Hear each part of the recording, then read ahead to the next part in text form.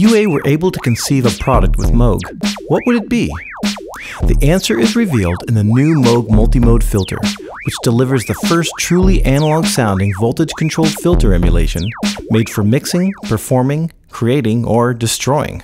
Starting with the input section, the drive control has 20 dB of range and will add a subtle change in distortion.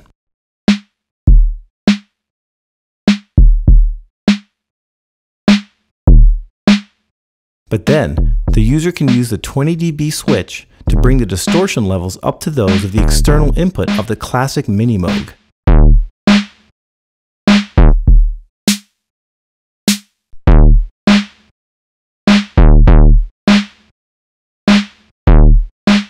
Next, I'll go to the filter section, where I will adjust the resonance and cutoff. I'll bring up the resonance until the unit just starts to get into self-oscillation. Then I'll adjust the cutoff. Traditionally, only the low-pass filter of the classic Moogs, such as the 904 series, has the ability to self-oscillate. With UA's enhanced circuit design, all three modes, low-pass, bandpass, and high-pass, can self-oscillate.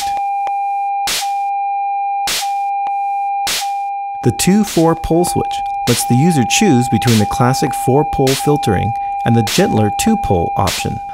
I'll stay with the low-pass mode. Next, we'll go to the envelope follower. The simple envelope controls mimic those of Moog's MF101. Traditionally, Moog only includes positive values for envelope, but UA's plugin includes positive and negative values. The smooth fast switch adjusts the speed of the attack and release of the envelope. Next, let's move on to spacing. Spacing separates two hard pan filters by up to 3 octaves. This feature is borrowed from Bob Moog's final Voyager instrument. Similar to envelope, spacing incorporates positive and negative values, allowing the user to radically shift the stereo image of the source material, or incorporate subtle beating between filters.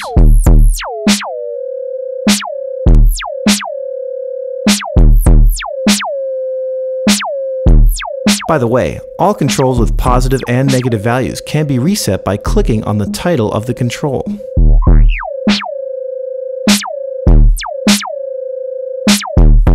Moving on to the LFO section, this section allows the user to modulate the amount and rate of the oscillator. You can further modify the signal with 6 standard wavetable options: sine, triangle, upward sawtooth, downward sawtooth, square, and random. Also, you can easily reset the LFO by clicking on the LFO LED. This hidden control can be automated to retain the exact result with every playback. In addition, UA has incorporated tempo sync, allowing the user to lock the LFO to the tempo of the song, or some rhythmic derivative of that tempo.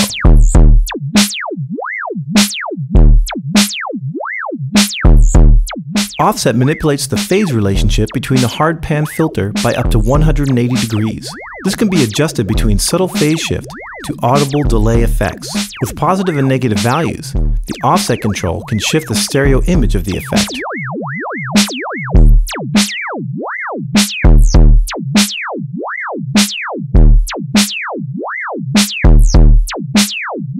In the output section, the mix control allows you to blend between the straight driven signal with the filter and LFO affected signal. You can also sum the signal to mono and control the overall output.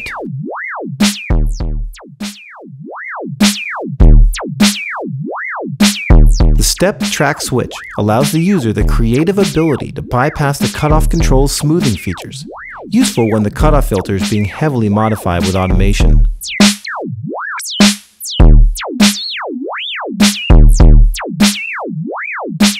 Lastly, the on-off switch allows complete bypass of the entire plugin.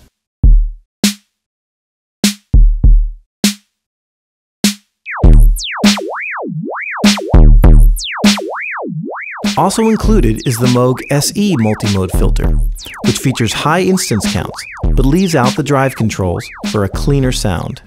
Now I'm going to use the multimode filter on an electric guitar to get some familiar and not so familiar effects.